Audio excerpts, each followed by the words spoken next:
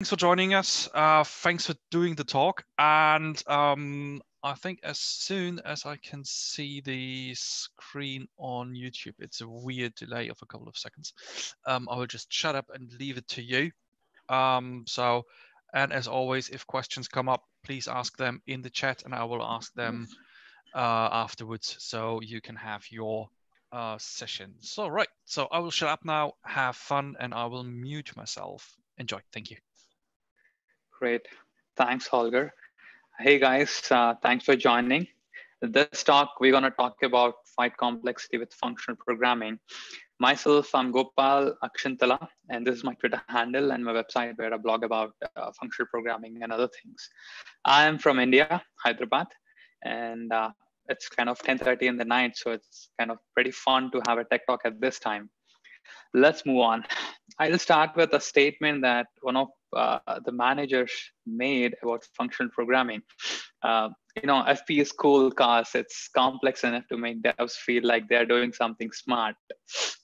I see managers kind of hate FP because they feel it kind of brings in complexity into the code base if you kind of introduce it. Of course, it's not my manager, and if he's watching it, he's great.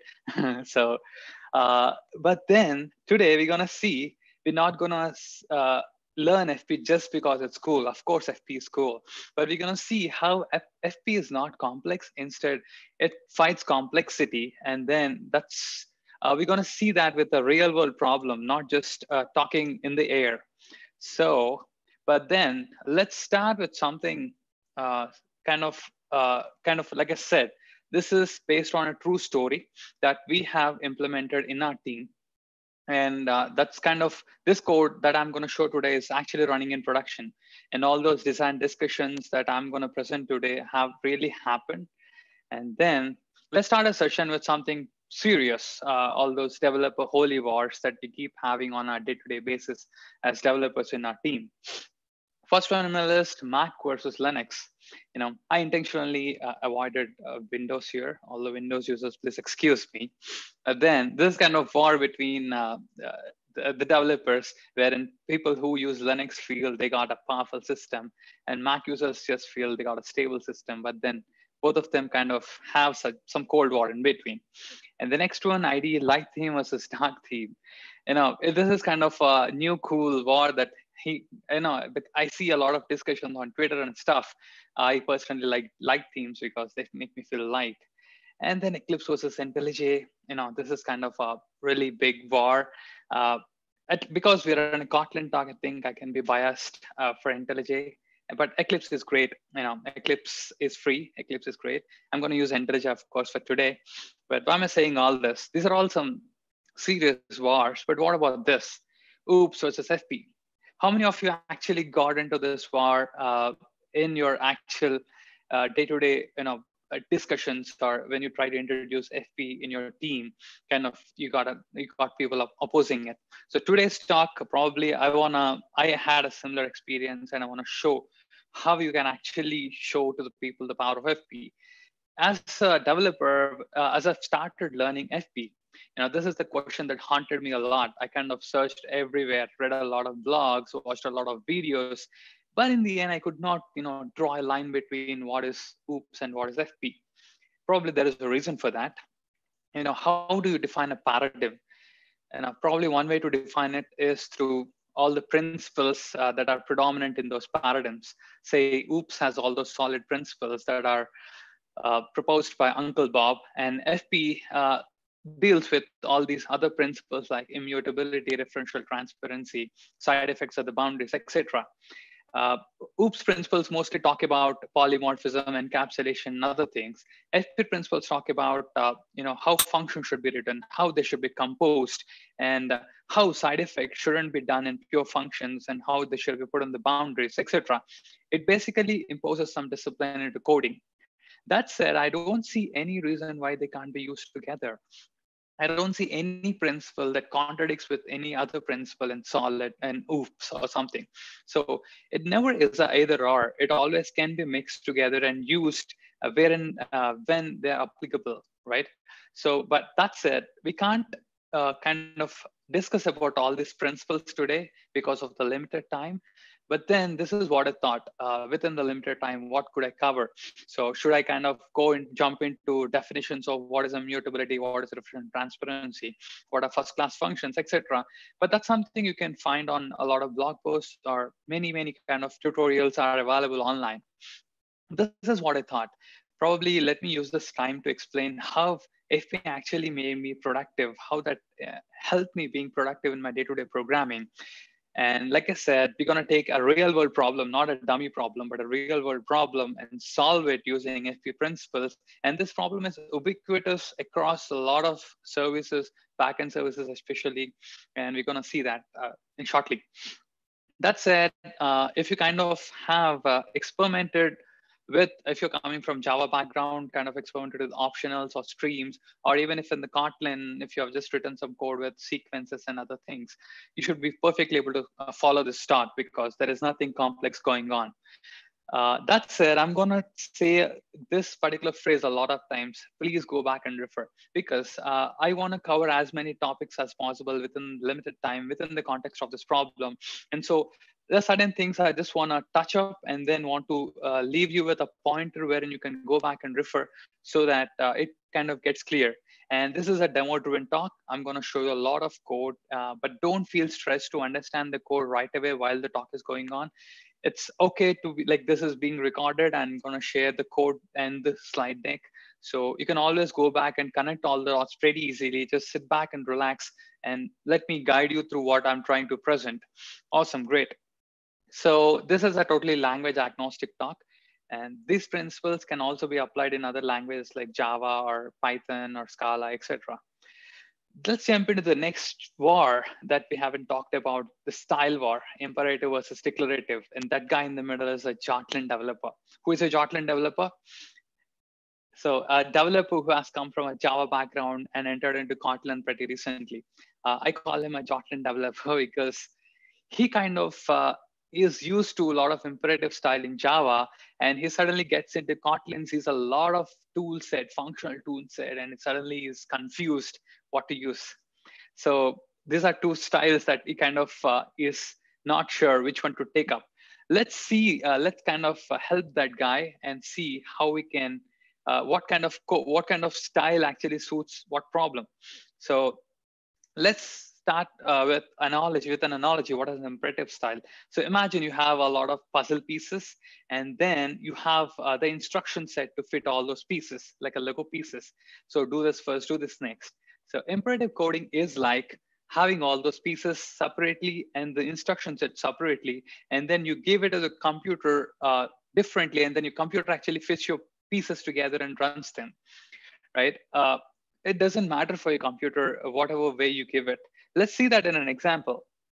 So let's start with some team building activity.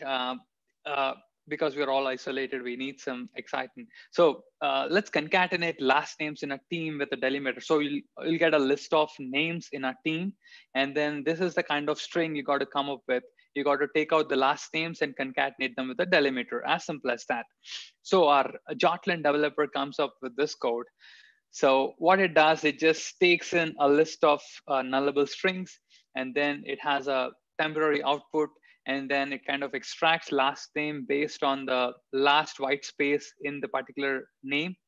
Last white space as in if you have some Gopal Akshintala. So you would go with the last white space and then take out Akshintala out of it. So this thing works, don't worry about it. But this thing, he has submitted that for code review. So his senior developer right away sees and screams, what about all the corner cases, boss?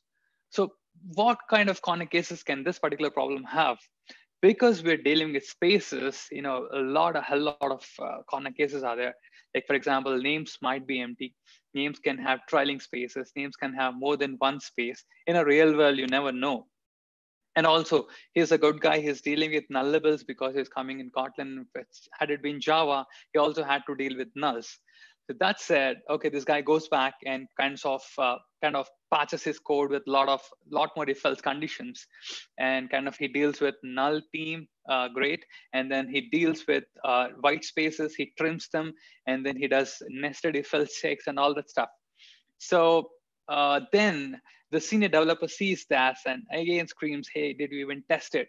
because the moment he runs it, he gets this kind of output where he has an extra delimiter in the end. So this guy again starts thinking. He kind of sits and tries to debug what is going on and comes up with another patch.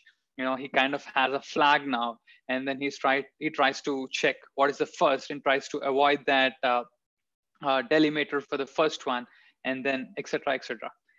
So it's okay if you don't understand the code right away, but what I'm trying to convey here is this code looks like a patched art form, just like the horse, the popular agile horse you see on the right. Any form of art or writing, the moment you patch up things, it actually loses the meaning of what it tries to convey. Our particular code is totally lost in its details. The code logic is totally shadowed by a lot of details. All right, imagine this particular Kotlin developer is born in a different parallel universe as a declarative programmer. How does he start? So this is how he would start solving his problem. So instead of having started with this, he starts with a stream, or you can say a sequence. This is common for both Java and Kotlin. And then as he notices all these corner cases, he goes back and adds these extra statements to actually get his problem statement done. See how concise this declarative code. You almost got 4:1 compression ratio for declarative code. But how did he achieve that with declarative coding? Let's just see them side by side. What is going on? See, this null check can be replaced with this nullable. And by the way, I don't recommend using a nullable type as a function parameter, as I've done here. This is only for the example's sake. In real world, if ever you have to have this condition where you are exposing this as a nullable parameter, have a different overloaded function which doesn't take this parameter. All right. So I used sequence, and then if it's null, I would give an empty sequence, and none of these parameters would run. Great. And then there is a nested if else check, and that can be replaced by these three expressions. The moment I'm saying expressions, because these aren't statements, they're expressing what they're doing and they're returning a value. And then all this, kind of big patch junk can be replaced with these two beautiful statements. That's all. They do your job. Great. So we have seen what is imperative code. Declarative code is like fitting all those pieces together yourself and then giving it to the computer to run, right? For the computer, it doesn't matter. It kind of can run whatever you give. But for a developer who is reading your code, this makes a lot of difference. It actually gives you a way to prepare a mental model in your mind before kind of debugging the code or trying to understand it. While the imperative code, you have to kind of map the instructions with what is in the code and kind of leaves you with a lot of cognitive load on you. That said, Java is like the lion king of programming languages. We all agree. It's been predominant. It will be for a few more years. And Kotlin has just came up. It's like this cub. But then Kotlin has a lot of functional tool set built in. Actually, Kotlin is pretty sneaky in terms of balancing both imperative and functional tool set. So great. This is a modern language. Why are these modern languages running towards functional programming? Is it all just about style that we just saw sequences? Are they just a replacement for for loops? Let's see. Let's try to see if that's just about style or is there any hidden philosophy. Let's put a wrinkle to a problem. Let's try to concatenate these names in parallel. How can we do that? See, I can show you the implementation that I've done with fork join pools and thread pools, etc., or core routines, you may say. If you have an imperative style, that is all that you have got to do. It kind of, again, we already are lost in details in our imperative implementation, and using all those fork join pools, etc., would actually make our code more complicated. The reason why an imperative style will suffer such a problem is we kind of have two things: how to do's and what to do's. And looping through the list and aggregating the results is how to do. And then validating the names, extracting the last names are what to do's. The problem is in an imperative style, we kind of mixed both. And now that we have to change one of the how to do's, which is looping through the list in parallel, we had to rewrite our entire algorithm. If time permits, I can probably show you, but then in the code I'm going to share, I have a parallel implementation of imperative style as well. Great. Now, what about our declarative style? All you got to do is just change that sequence to a parallel stream coming from JDK directly. That's all you got to do, and some minor tweaks in between because we are having some extension functions on Java stream. So the code structure looks almost similar. It doesn't don't have to do anything else. See, now with this, I want to make a statement that this is not just about style. There is a hidden philosophy called the core context philosophy underneath this. What is core context philosophy? It's about having the core and context separate.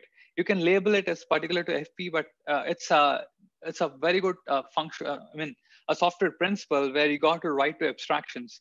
Now that we have written to abstraction of stream, we can easily switch that stream with another stream with a different context, and everything runs as we expect. So if the moment you separate core and context, the core logic from the context in which it runs, we can do different things differently without doing different things. Awesome. So we're almost halfway through our talk. We kind of just touched basics of trying to, because I'm hoping to address this talk to a basic audience with basic knowledge of functional programming. But now we're gonna jump into some more advanced topics, not in terms of advanced as in advanced, but more than basic. So I kind of have an interval bank for you. The sequence or stream that we have been using till now is monad. So how many of you heard about monads before? Probably, if you have heard about monads before, you might have also heard about the curse it has got. So this guy, Douglas Crockford, once famously said, once you understand monads, you lose the ability to explain them to others. That's kind of partially true, but I'm gonna kind of break that curse today. So by the way, this was me trying to read about all those functors, monad applicatives in my initial days, kind of going through all the sentences wherein they say monad is a monoid in the category of endofunctors. You know, that sounded like a Harry Potter spell. I couldn't make out anything out of it. But then turns out this is not as scary as they're named after. It's just the names are intimidating. We're gonna see that today. By the way, I'm not gonna get into the details of what are functors, monads, applicatives. They're all three different things, but then I'm gonna just refer to them as monads for the convenience of this talk. If you wanna refer, there's an excellent article written by this guy, and you can see this a link here. I'll be sharing the slide deck, so you can go there or you can just Google it out. You would be able to make it out. Awesome. So I'll be using this monad today. Let's start with the monad. There are, of course, a lot of monads as a part of Kotlin as well as JDK. Like optional in JDK is one monad. And today we're gonna use this monad called either. And Kotlin doesn't have it out of the box. So I'm gonna use this awesome library called Arrow. Arrow.kt.io is wherein you can find all the documentation for IO. It's an excellent library. I really recommend everyone to go and see that. That said, what is an either monad? So if you see, just let me start with a crash course of what is a monad with all these cartoons and comics, and then we'll jump into the code very shortly. So imagine monad exists in two states, a left state and a right state, as you can see, as I've written here. And on the left state, either contains some kind of failure, and on the right state, it contains a valid value. So that said, let's see how we're gonna make use of this property of monad. By the way, monad is just a design pattern, if you ask me, and then it has to abide to some laws called monad laws, but we're not gonna jump into any of those today because we'll only focus on where do we use monads, what are the applications of monads rather than how to write a monad. Unless you're a library developer, you don't have to write monads with your own hands. Mostly you can pick up a monad from a library or something from the standard JDK itself. Great. So imagine you have a +3 function, and all you have to, and you want to actually apply that function on a value. Traditionally, what you do is you call that function passing this value so that you get a value +3 in return. If you have this value inside a monad box like this, like if you have this 2 inside this box, so how you can actually do that +3 is you pass this +3 function to the map, and then the monad applies that function on this, which is here, and then puts the value back in the box. That's it. As simple as that. This is how I could achieve that using code. And this fold is something like a terminal operator, wherein the moment you want to get the value out of the box, you use a fold, and it takes in two functions. So the first function maps to the left value if it's in the left state, which means the red state that we have seen before. And the second one actually maps to the right state if it's in the blue state that we have seen before. So this particular function would give me 5. Great. So this same philosophy applies to sequences that we have seen before, sequences are monad as well. So if you have to map plus 3 for each and every value, all you got to do is just do a dot map and then pass this function. All right, so what happens if that is in the red state, which I'm trying to do with either dot left? The moment I say either dot left, that's like I'm instantiating an instance of either, which is on the left state. And then I'm going to do a +3 on it using a map. And then I'm going to do a fold, which is a terminal operator. So I get back nothing. I get back a unit because fold here for the left is doing nothing. Because this is in a left state, the function I have passed +3 is just ignored. That's a property of monad, which we're going to use today, which is important. I'm going to show how that happens inside the code pretty soon. But for now, just understand the concept on a external overview. So great. What if, like in maths, we have f of g of h of x? Now let's say I have a nested function calls that I have to call upon on a particular value. Then if I have that value inside monad, I can do this. I can do a sequence of mapping. This is called monad decomposition. And what is the use of it? So you can actually pass down your box in a flow of functions, in a composition of functions, like you could see in the diagram here. And what happens if the box turns red in one of these functions? All the functions, subsequent functions in the composition just ignores that particular red box like we have seen before. That's short circuiting for us, which is pretty useful and which we're going to use today, which is pretty important as well. Great. So we are done with the crash course on monads. And then we're going to jump into the real world problem that I've told before. Are monads used in enterprise software? Are they just for theory's sake, or are they really useful? Do people really use them in applications? To answer that question, the product that we have built is the answer, wherein we are building a payments platform, wherein we have integrations to various payment gateways. So we have a bunch of requests, which I'm going to explain our requirements as well. So our team has a cult following with monads, and because there's a lot of brainstorming during our session whether to go with monads, because that's not implemented in our team. I work for Salesforce, of course. So we had heavy brainstorming whether to take that route or not. And in the end, we have taken it because that suits our problem. But of course, people are frustrated like this whenever someone says monad. So let's get into the requirements. We like I said, have an array of REST services. So they are pretty colloquial names like authorization, refund, capture, void, etc. They're all payment related terms. And then they're pretty simple as I guess show our REST payload. So you can try to make out what is going on. We take amount field and payment gateway ID and all the card details, etc. So this is this gets converted into a POJO, and that's our unit of validation for today. But why is it complex? Let's see our requirements. Imagine this is for one service, and I simplified this for this sake of this talk. So we have three validations. Imagine, so we have simple data validations wherein we have an amount field. Let's say it's an integer, so all we got to check is it's not negative or it's not above $1 billion. And we have effectful validations. What I mean by effectful, we might have to do a DB call or some effectful network call or something to actually validate it. like the account ID. For me to check this particular account ID is valid or not, I have to do a DB call and check if that is present in the DB or not. And then the nested validations. So if you see this payment method, it's like a nested object inside the parent object. And this payment method is as is used in all the other services, right? So this nested validations also should be shared across various services. I'll get into that. So these, by the way, these requests don't come in one, they kind of come in batch. So we have a list of these JSON objects. So we got to build a batch validation framework for that.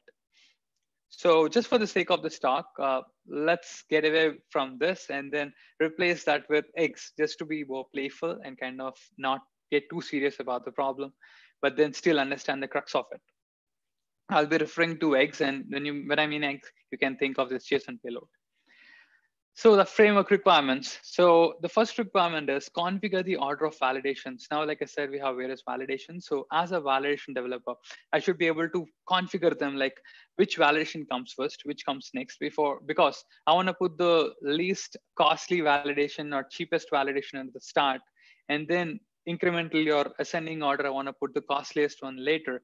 So I should be able to configure them, and I should be able to cross-share common and nested validations. Like I said, amount field is something that's common across all the fields, all the services. And this payment method, which I've shown before, is a child object, which is again common across almost all the services. I should be able to share them without rewriting those validations, and fail fast on each sub request. This is pretty self-explanatory. And then partial failures, that kind of is tricky. Imagine you have some failures, all these aliens are failures, imagine. So you got some failures in the validation layer, and you send them to service layer and you do something, you kind of have some exceptions, etc., and you have more failures. In a bulk service or a batch service, you can't straight away send an aggregated error response the moment you have a failure. You have to wait till the end to see all the failures and then only send back an aggregated response in the end, right?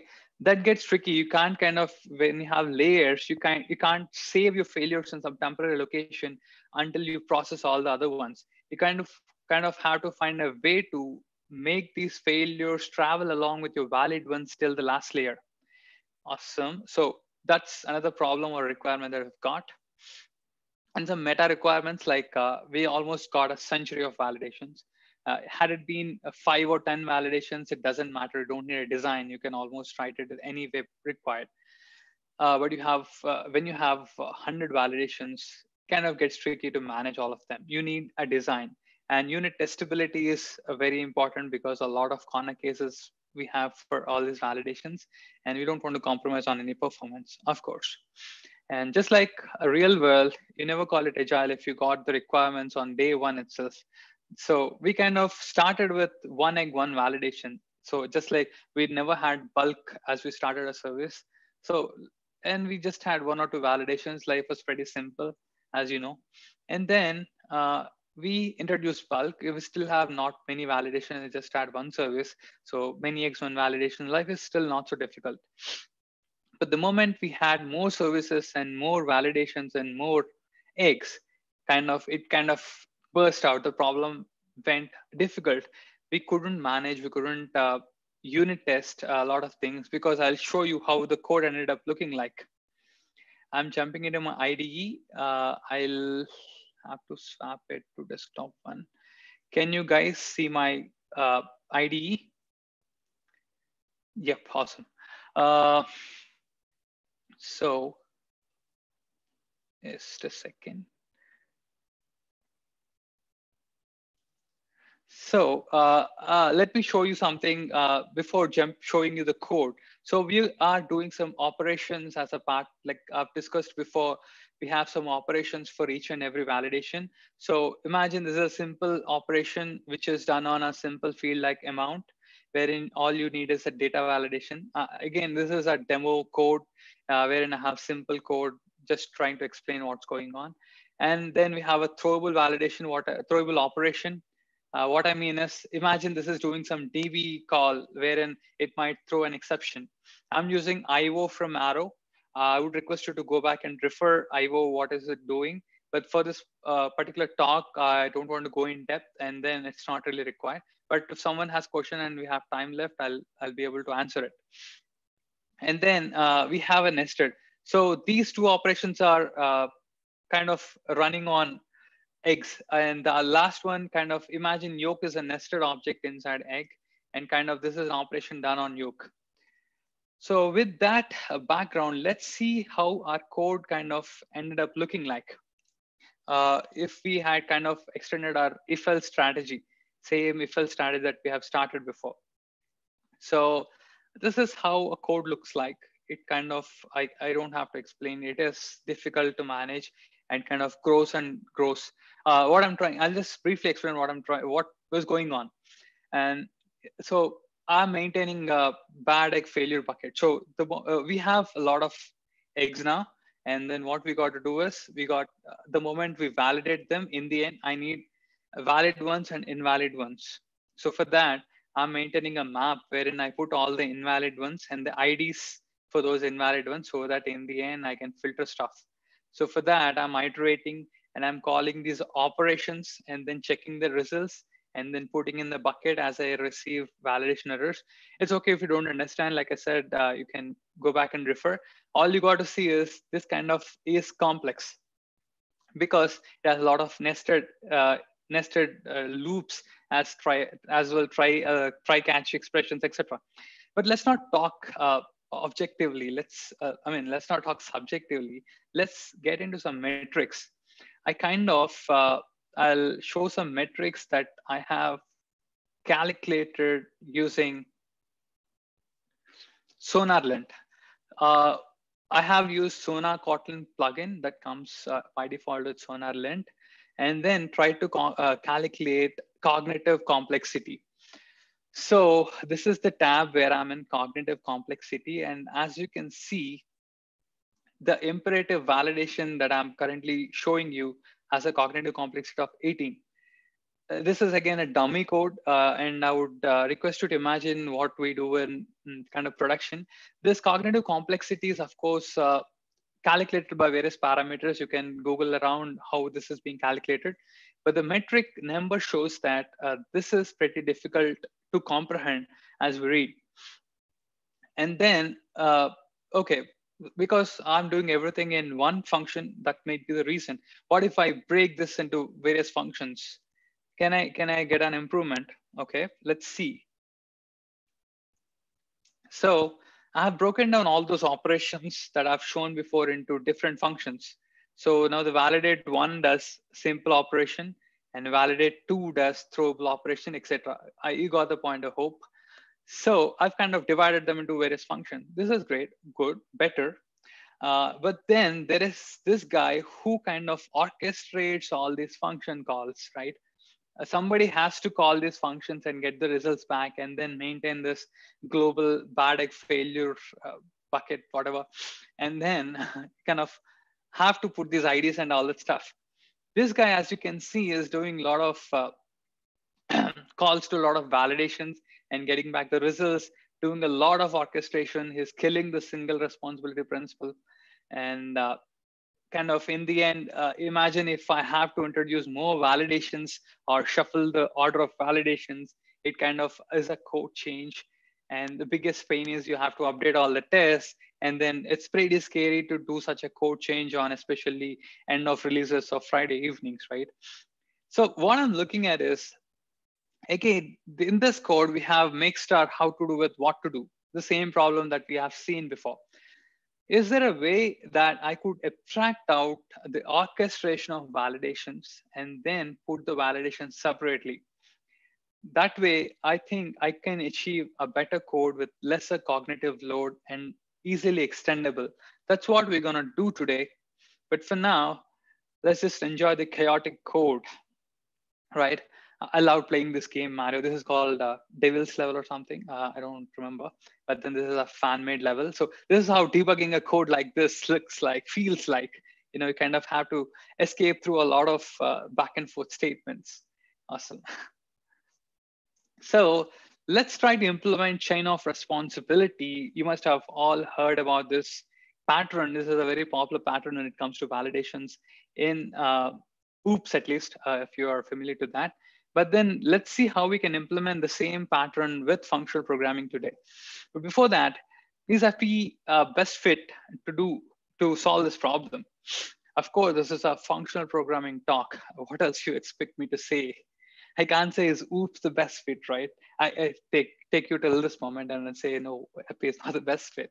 Okay, I think it's a bad joke. But then FP is the best fit because the moment you see a lot of transformations, or let me say it this way, there's always scenarios wherein you call functions on an object, or there is another scenario wherein you kind of pass objects to functions and functions kind of process those objects. Now we have a second scenario wherein all these validations are processing our eggs, right? So that is where FP actually shines. FP shines wherein there are a lot of transformations like A to B, B to C, C to D, etc. And that's the reason this is more popular in big data and other popular streams that which rely more on computation or transformations, etc. So we have a similar situation. So FP fits our problem the best. What was the problem and how did we what mistake did we do? This is a 2D problem. If you see, there are validations, there are eggs. The problem is we didn't treat validations as values. We just treated them as functions. The moment you see functions are values as well, you kind of get a different perspective to the problem.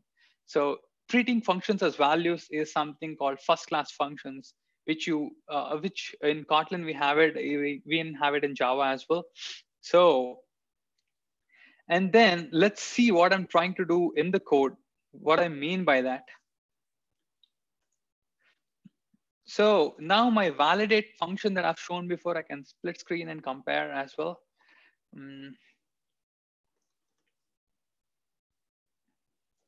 So this was our imperative code. And these are the validations before. And these are our validations now. So we kind of have validations as values. As you can see, these are just vals. And I'm using lambdas to represent them. Now they have become values. Now that's what I mean by functions as values. And then we're gonna make an extensible framework where there are 3 parts. This is again comes to separating out what to do from how to do. Now we want to have validation separately, and the configuration. What I mean by configuration, what runs after what, the composition of the validations, and then the execution, the strategy in which you want to run these validations, be it fail fast or accumulate all the errors or whatever. You want to have these 3 separate, and then that makes your kind of framework extensible. We'll see how that can be done. The first thing I would do is make all my eggs immutable. This is of course not a requirement for our design, but the moment I make something immutable, I kind of happily sleep after I've coded that, because I'm sure none of the code that I've passed into has changed my state.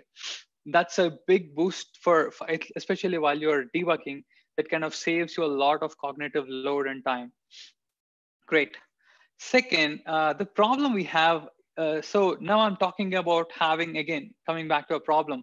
We are passing all the eggs, and in the end, I want a list of eggs, good eggs and bad eggs. But I don't care about bad eggs. I care why the eggs are bad.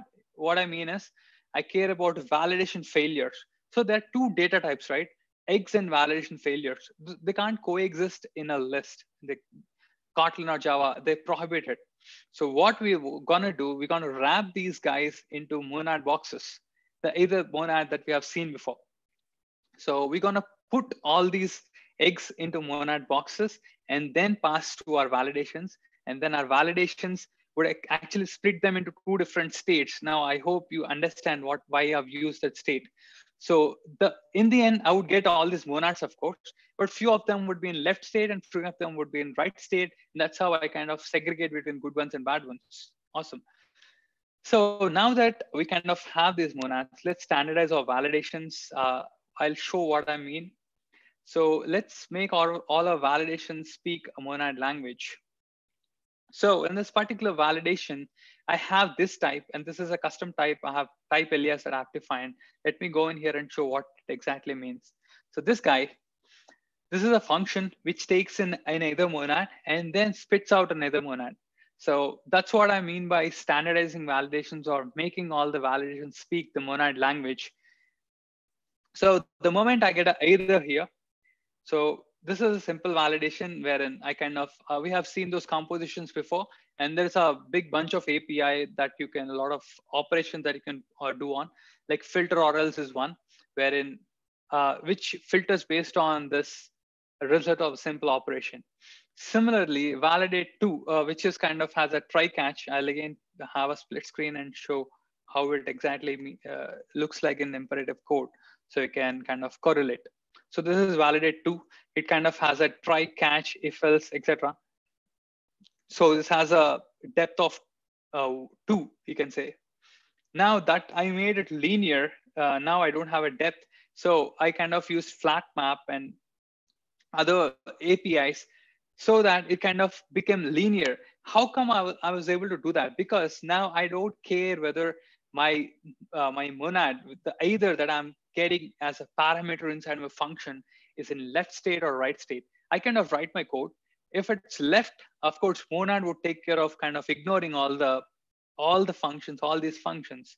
But if it's right state, monad would apply all these functions. But how is it happening here? Let's get into the code and see. I'm kind of I'm in the flat map method of the either class in Arrow library, wherein you can see the simple code wherein it says if it's in right state, apply the f that I've passed. If not, just send back whatever is invalid. That's kind of the trick behind, which takes care of keeping all that cognitive complexity under the bed so that you as a developer can write linear programs. With that said, let's get, this is, I have already shown you on the ID, what is the difference, how we kind of migrated one function to another. This is the imperative and this is declarative one. And then let's get back to your framework, how to do's. So all these requirements are how to do's that we have discussed before. Now configure the order of validations. Now we have all these validations as functions. How can we configure what comes first and what comes next? All we need is just a list, an ordered list. That is all we need, right? We just have to put our validations one after the other. Okay, this is not as simple as that. At times you can have kind of, we discussed about parent and child validations. I'll be getting there. But for now, this is how I can achieve configure of validations. Next comes cross-share, common, and nested validations. Okay. So this child validations, as I've told before, they all run on the yoke. As you can see, they take in a yoke and then they give a validation failure. Yoke, as I said, imagine it's a nested object inside egg. Okay, so these are child validations, and we have two different types of validations. When I say different types, they're of different data types. What I mean by that, see, if you see, this is validator of immutable egg and validation failure, while this is of yoke and validation failure. They're of two different types. And then I happily have them in two different lists. But how would I merge them together? Now I want the child validations to be run along with the parent validations. And I want to have these child validations to be running in a different service as well. But the problem is I can't merge these two lists because they're of two different types.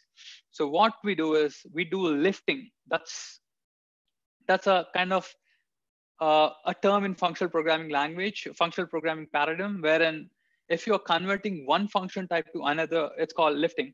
I'm gonna briefly show you what's going on. If you feel it complex, again, if you look back to the code, it kind of makes sense. All I'm trying to do is take a list of child validations. You can see the type is child to failure T. And then I'm gonna return a list of parent validations. And how am I doing it inside? I'm again, this calls this lift for each and every. Inside this, as you can see, this is a code logic wherein I actually apply that child value. One more thing, I kind of also send a mapper. a mapper which says how to extract your child out of parent. I know it's kind of is a bit complex, but kind of just relax and listen to me. And then if you go back, it all makes sense. I keep saying it again and again because I personally feel stressful when I see a lot of code while the talk is going on. Also, okay. So you take two parameters, especially forget these two, they're not important. So you take a list of child validation and you can mapper which says how you can extract a child out of parent. For example, in terms of, I'll show what I have used. Okay, this is a mapper. So in our case, we get to say that, hey, this is how you can take a yoke out of immutable egg, because I'm a generic function, I don't know that. So I've told you that. So what you have done inside the operation is you have taken a child out and then you applied a child validation on it. And none of this is being executed. This is a function. I'm returning a function, as you can see here. This is a function. This is a type function.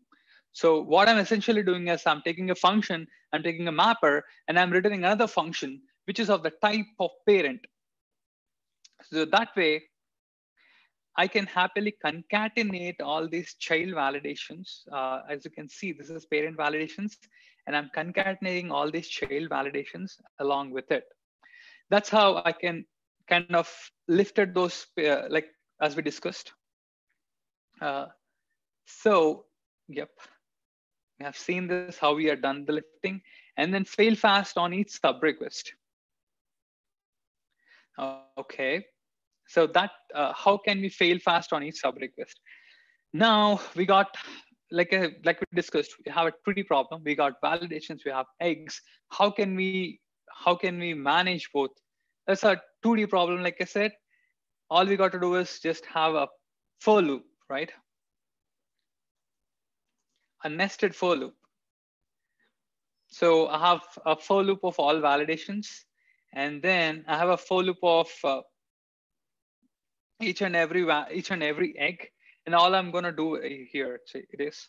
So, and then all I'm going to, this is validatables, by the way. What I mean by validatables is eggs here, and this is of validations. And all I'm going to do is just apply one after the other, and then check if it's in the left state or right state. Okay. Again, I hope it made sense for you. Just don't kind of go deep into the code. That said, how does it look like? We kind of built a good infrastructure, but in the end, we're again going back to our imperative habits. We can do better than that. I can show something like this.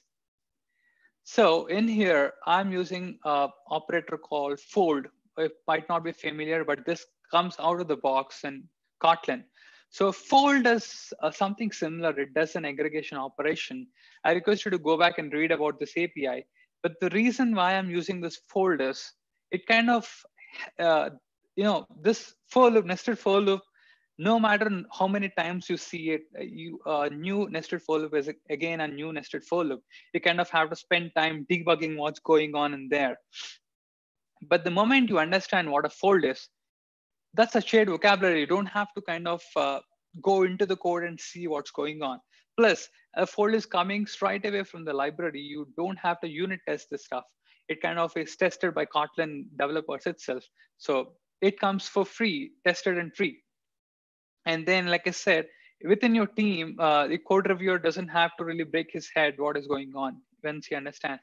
We can exchange vocabulary in terms of, this is just like design patterns, again, a shared vocabulary. And there are a lot of such operations that we can use on a day-to-day basis. These are like a dozen FP operations that you can use. There are more, but then you can get away with these dozen FP operations on a day-to-day basis. I request you to go back and read APIs for all these. These are all coming right from Kotlin out of the box, and they're super awesome. And the reason, when the moment you use these operations, your code kind of gets concise and high quality because they're all tested by the library developers or the language developers. Awesome. The partial failures. I'm not going to go deep into how we are achieving partial failures in here. All I can say is, now that in the end, we kind of show what I've done in the test. I've kind of written a unit test for this. Uh, so imagine this is a unit test wherein I have a sequence of uh, eggs, and then I'm getting a fail fast strategy. And then in the end, I got all the validation results. So the validation results are nothing but a bag of valids and invalids. As you can see the type here, it's list of either monads. So I have a bag of lefts and rights. So I can take this back and send it to any layer, and the layer would easily be able to segregate between lefts and rights, and then only process the left ones or the right ones. And that layer as well is following functional principles. It doesn't have to do anything kind of, it can directly write functions on it. And then as we just seen before, any function applied on left state either would be ignored and right would be kind of would be executed. So that's how we can address this partial failures problem. And what about scalability? You know, you can't kind of get away without a matrix meme in a tech talk. So we have seen a fail fast strategy. Now that our strategy is different, is out of like we have validations, we have configuration, and this is the third part, the strategy part. And I can write the strategy the way I want. Now I have another flavor of get fail fast here, which I would request you to refer as I've shared the code. And then I have a error accumulation strategy and a different flavor of error accumulation strategy. And then I have a strategy to run everything in parallel. How that is done? All that I have to do is this. Uh, based on the size, let's say our eggs are like about 10,000. I want to run things in parallel. And we have seen how we can do that before using just a parallel stream. Here, I am using a sequence for a serial stream. But if I really want to have a switch, the moment I have like more eggs, based on the size of the eggs, I can kind of use a parallel stream or stream, and then everything runs in parallel without changing any code and validations as well as configuration. It's just the executor's job to run everything in parallel, right? And what about complexity? This is the title of the talk, right? So I kind of pre-computed complexity because to save time. So this is how the complexity looks like. This railway validation is the one that I've shown before. It's literally zero. Can you believe that? Why is it zero? Because the programs, every function is linear. There is no branching. All the branching is taken care by the monad in the background, and you got linear programs. Of course, this is a demo talk, like I said, that's why it's kind of zero. But then you might have a little number, but when it, and moreover, I have a lot more functions compared to what I have an imperative. So, like I said, the number would be when you compare imperative and declarative or whatever implementation that I've seen before, the margin or the difference would be huge. And even as a developer, as you read the code, it's pretty simple. As you're, if you get actually well versed with the monads and whatever we have discussed today, it kind of really gets easy to read them as well as debug them. So with this, I want to make a statement that SP is not complex, but it fights accidental complexity. Great. We got, we of course haven't compromised on performance as well, like I said, and all our validations are unit testable. Plus, let's say if we have, let me go back to my code. Okay, I've shown simple linear validations, but validations can go crazy, wherein you have a parent which has multiple children, as well you have a child which has multiple parents. They can have all these scenarios tested in this code. It kind of becomes a graph algorithm. But the good news is you can manage all of that in the config. You can kind of do whatever graph algorithms you have, whatever cycle detection and et cetera, and come up with a chain in the end in the configuration. And then the executor, of course, doesn't care. You just have to provide it a chain and it just executes one after the other. So that's the greatest part of this design. So it's pretty extensible to whichever way your validation, whichever structure your validations have got. And the reason why I used Railway is this particular programming paradigm is popularly known as railway-oriented programming, popularized or coined by this guy, Scott Plashin. I request you to Google this. You would find a great talk by this guy, Scott Plashen himself, using F#. But most of those principles can be applied to any language. So with that, we kind of converted our chaotic code into more linear and more kind of more understandable or easy to reason about linear railway-oriented code. And these are the code links that you can find all the code here. If you like them, please put a star to them. I know I'm sounding like an Uber driver, but those stars really matter. So I just want to end up with this statement. There is something called a bluff paradox, wherein a programmer who knows the best language would know all the pluses and minuses of the language that are lesser powerful than the language he knows. Of course, he can't identify the same with languages which are more powerful. So, but in the end, what I mean to say is, as a programmer, you got to know where to use, when to use, what style. Sometimes you can't go with declarative style. Imperative is more simple to understand.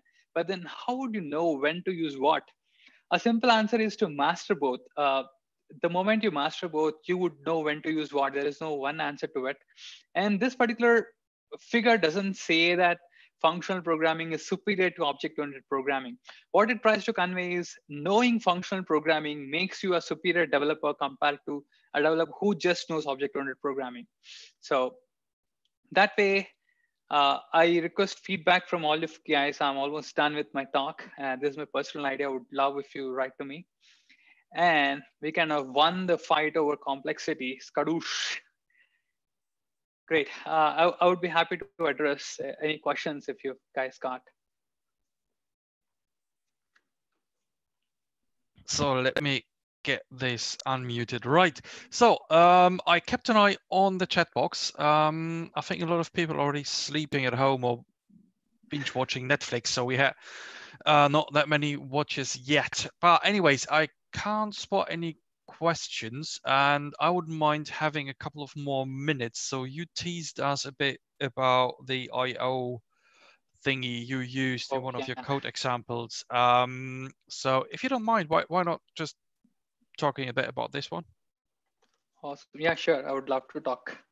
So IO, like I said, comes from Arrow, and IO actually helps you abstract out all the effectful operations that you do. What I mean is, this particular guy doesn't do anything unless you call this attempt.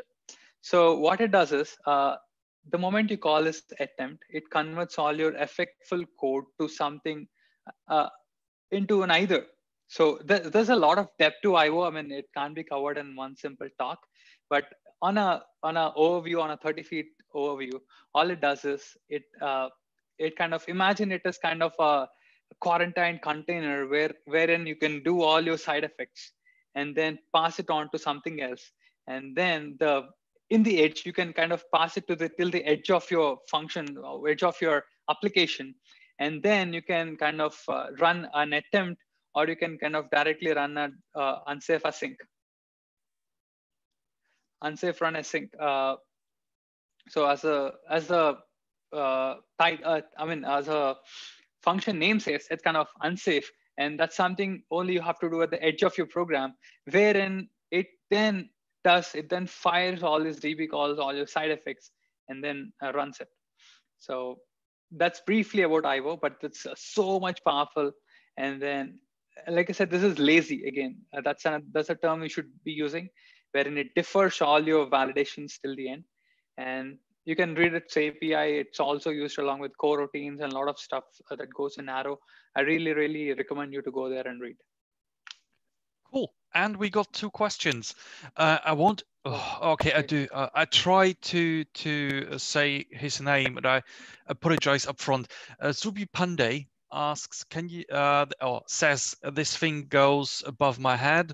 Can you recommend any resources to get started in functional programming? Great. Yes, we all were there. So to start, like we actually started at the basic level wherein I converted an imperative code to functional code. I recommend you do that yourself. Probably try in a IDE and then try running it, and then try experimenting those operations. Knowing style is the first step to knowing a paradigm. So get used to the style. How can you use lambdas and other things? And then you can jump on to understanding what is the crux of functional programming. Uh, if you ask me in a simple sentence, I would say functional programming is just like maths. You do it like equations. As a kind of more than a basic functional programmer, I could see wherever I see functions, I see equations. It takes in a input and then gives an output. So it maps from input to output, and then you can do some magical composition if you understand that way. Think through about your programs in that way. So, like I said, start with understanding the style. Start with experimenting with various lambdas, and then I'm going to share this code base. Just try to debug this or add your own code at your pace, and then try to experiment. That's how I learned. Like I've learned reading others' code as well as writing, trying to change their code into something I would like to, and then that's how it doesn't take a lot of time. It kind of takes few months. That's it. Hope I answered your question. Sounds good. And yeah. Sorry. He asked for the resources as well. So I would. There are also many books. Like one book I can recommend: Scott Blashin, Domain Modeling Done Made Functional, is one great book you should start reading, wherein you would find an awesome reason why you should go with functional programming. Yeah. We can go to the next question. Cool. If you could, we should have a chat afterwards. We try to put the book into the notes in here, or the description in here, so you have a link on there. Right. There is another question, which is from Christoph. Christoph Fry. He asks, is there any beginner monad implementation that works without Arrow? Yes. I can point you to a resource. I totally forgot his name, wherein he actually explains how to write a monad with your own hands. Once you do it, you kind of gets very comfortable in trying to understand what monads are. I'd probably ask you to do this. What I personally did is you can go to the optional source code within your JDK and see how optional is implemented. Optional is a monad. It's the simplest monad you can start with. It's called a maybe monad. And then you'd see how this if-else condition, if-else abstraction is done within that optional. You can try implementing that with your own hands, and then kind of come up with your own implementation. That way you'd understand monads. But that said, I would recommend you to focus on using monads rather than writing monads. So for using monads, already Kotlin has nullable types, which kind of replace optionals in Java. So nullables, if you just Google Kotlin nullables versus optional, you would find a lot of good blog posts. And that's first step to actually get a feel of monad. And then you can go about kind of doing a lot of operations on sequences like this filter not null, etc., wherein you would understand what exactly a monad does. Yeah, if you want to go deep, I have already given a link about functors, monad applicatives. That's awesome stuff. And once you kind of get a taste of it, go there because it kind of is a bit advanced. But then it's an awesome juice for your brain once you understand it.